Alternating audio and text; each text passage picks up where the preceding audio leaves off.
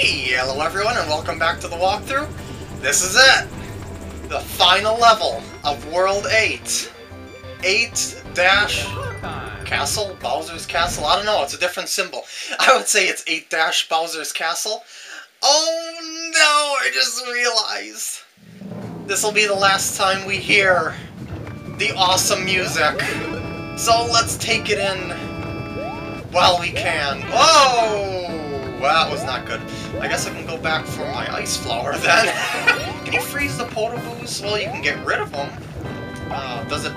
Yeah, you can't get rid of them, like, completely. Interesting. I never tried that before. I don't know why. Let's see what's in that box for the heck of it. Just to, you know, prolong the awesome music. But it's only another ice flower. I'm going to... What's in here? P-switch. P-switch! Is this something that I want? Is this something that I need? Well, it helps me get across there. If you don't do that P-switch, you have to find an invisible block to get up near that other fire bar. You just have to hug the wall and get up there. Yeah! Oh, I love the music! And that was really close there. Oh, the first star coin is coming up soon. You have to ride one of these platforms downwards to it, like this, and then climb up on the other platforms. These are really slow falling. It's like they defy gravity, yet they still... Maybe they're like light as a feather or something like that. I guess we shouldn't question the platforms. That platform right there that I just went down, you have to time yourself not to get hit by the fire bar, which can be pretty tricky, especially when you're just getting the hang of these platforms to begin with. So that may take you a few tries to get through that without any hits. This next section's really fun, and also a very, very, very rare thing in side-scrollers. A downward scrolling area. You've got these falling platforms, and they are your only safety for this area. So you gotta make the best use of them you can. Try and get yourself over to that right side next to that fire bar, excuse me, because there's a coin over there, and oh, I knew I was gonna take it there. I just knew it. That's okay. And just keep yourself up there as long as you possibly can. Use the platforms. Try and stay on a platform before you go to the next one for as long as you can to prolong how long you can stay on the platform, because as you see, there's a limited amount. Anyway, that's coin number 2. Whee! Coin number 3 is coming up. There is a fire flower there, and we go through the gates to hell. Okay, it's not like that at all.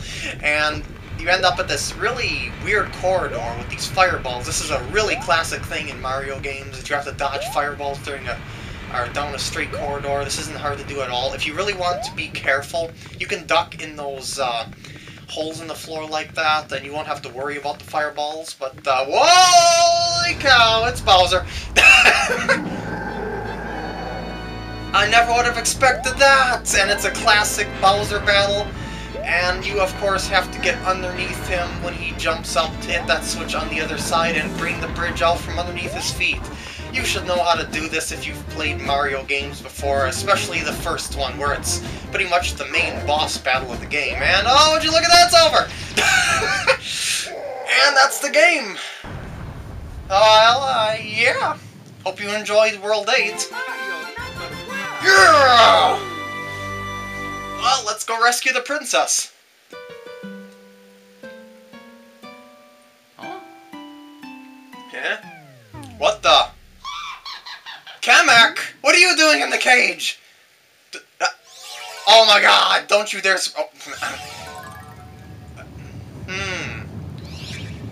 Oh, looks like it didn't do anything. Ah! Look at that, his roar blows you back. Anyway, this is the final battle! You can't harm him whatsoever until you get to the very, very end of this obstacle course-like thing. So it's basically a survival test for you. And you have to use his fireballs to break your way through these walls here. Try and get him to direct his fireballs higher than you, because it's kind of hard to jump over them in tight quarters. So, and that's basically the boss battle. I have to say, this is one of the most epic boss battles I've ever had. And yes, the final star coin is indeed in this final boss battle. That's pretty creative, I have to say, because the stage actually doesn't end at the boss battle. You know how normally in platformers or side-scrolling platformers, excuse me, that the stage is pretty much over after. Oh shoot! I fell. No. I'll be back.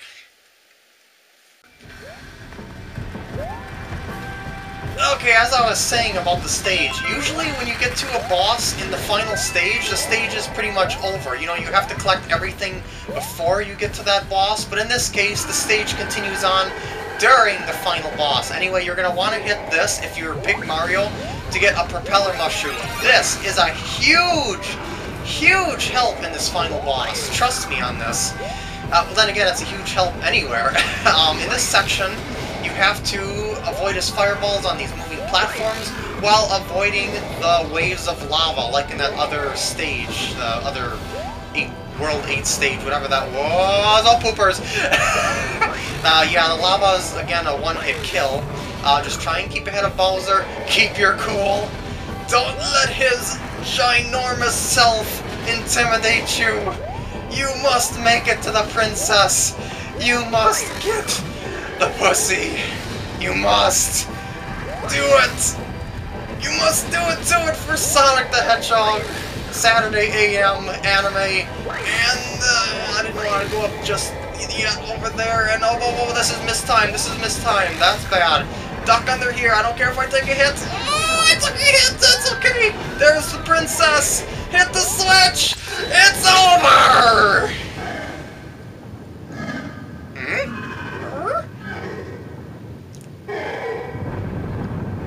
Oh, someone pulled the cork out of the drain. That was me. I'm sorry, Bowser. I have to say, that final boss battle, epic. I mean, just think about it. In Bowser's desperate attempt to get Mario, he becomes ginormous with help of Kamek, and in his desperate rage, he's destroying his castle, doing anything in his power to get rid of Mario, to end his life. But he still failed.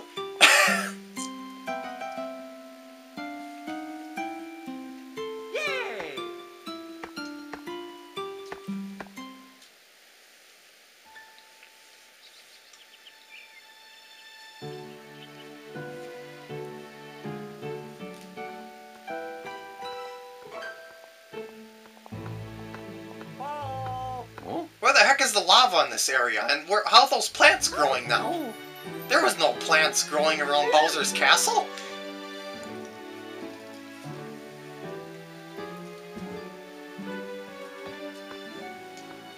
Hey there, Ouija. Oh, you're such a gentleman.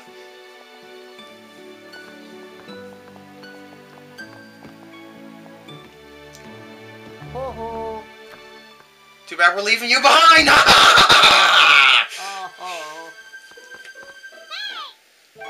There's only room for two in the bedroom, Luigi.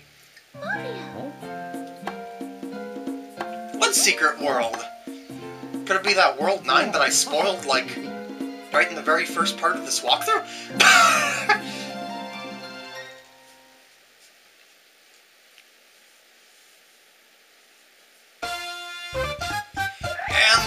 Yeah, that's it!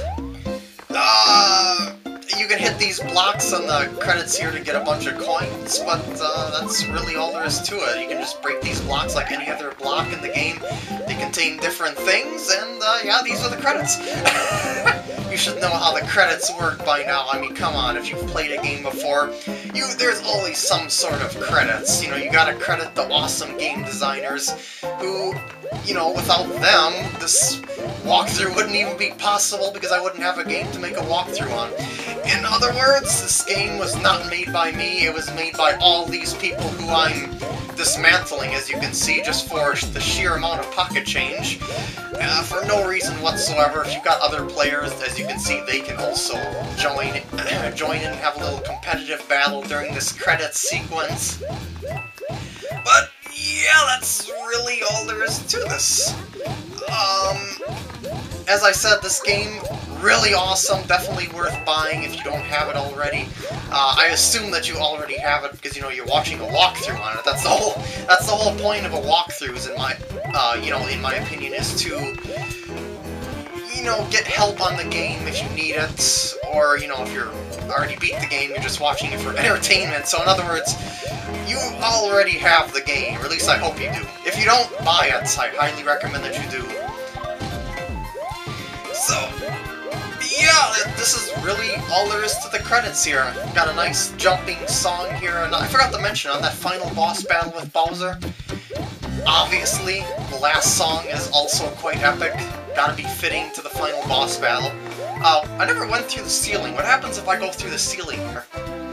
What'll happen? Oh, I just plop right through it. Okay, that's kind of what I figured. Because I wouldn't expect that you could die or, you know, like, lose your place on this bonus area of sorts. I don't even know if these coins, like, even counts for anything, honestly. Like, if you're getting extra lives or something like that in the main game, I don't think these even count for lives if you, get 100 coins in here. I guess we're gonna see. I mean, I'm bound to get 100 coins by the end of this, right? At least I hope I do.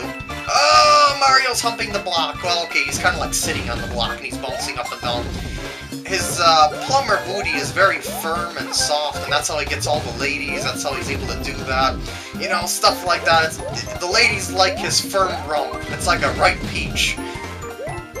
Yeah, okay, I'm kind of getting into too much detail about Mario's appendages here, so I should probably change the subject. So you got some dancing toads off to the side here, along with Luigi. I always found it kind of funny that they didn't use other characters besides Mario and Luigi in this game. I mean, there's a lot of other Mario characters they could have used. Why Mario, Luigi, and 2 toads?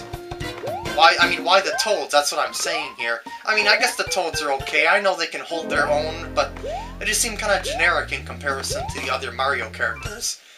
Oh, yeah! Just saying. And, yeah, that's it. Hey, how's it going?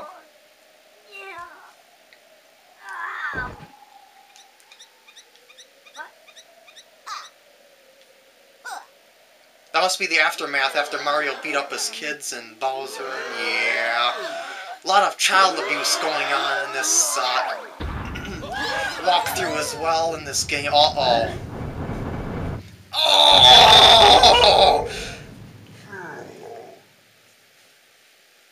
Whoopsie! Looks like his castle went down on top of him. And there's World 9! Which I'm going to be starting in the next part. So I think I should probably end it off here.